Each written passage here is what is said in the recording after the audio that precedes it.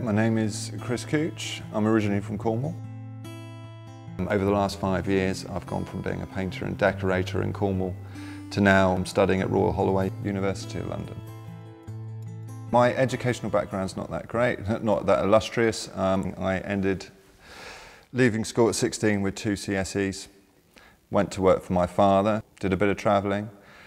Then when I came back I decided to set up my own little business, so I was a painter and decorator for about 6 years. So I was doing a job for a lady who was painting her house, and over a cup of tea we got chatting about, she said, "Do you want to do this for the rest of your life?"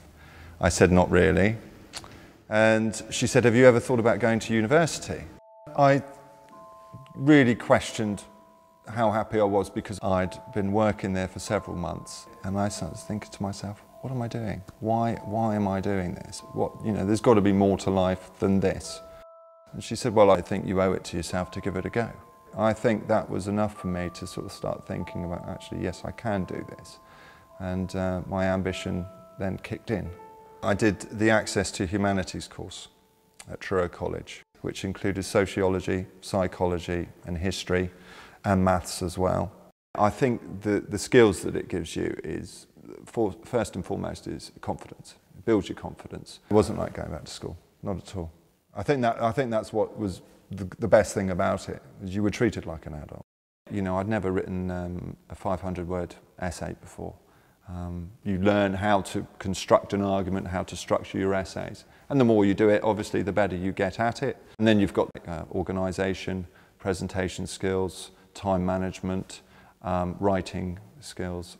I think the Access course is a fantastic gateway into university. When I got accepted into Holloway, I was elated. It was a really good feeling. I thought, wow, I've done it. I did modern history and politics for my undergraduate degree. Every sort of step that you take, you realise that you're achieving more and more of your own goals, personal goals. You're just building your confidence up all the time. And then you're there at the end of it. Graduation day, they give you the scroll. I'm doing an MA in public history, looking at heritage and looking at how the public interact with history. I want to go on and I would like to work for maybe the National Trust, English Heritage, something along those lines. The Access course certainly was the starter to all the rest of it. I've had to work hard to get here, but now I'm here. I'm really looking forward to the future. That's why I would recommend the Access course, because it's the best way to get back into education and to move forward and to enhance your prospects in life, and ultimately to improve your well-being and make you happy, which is what we all want really in life. We all want to be happy.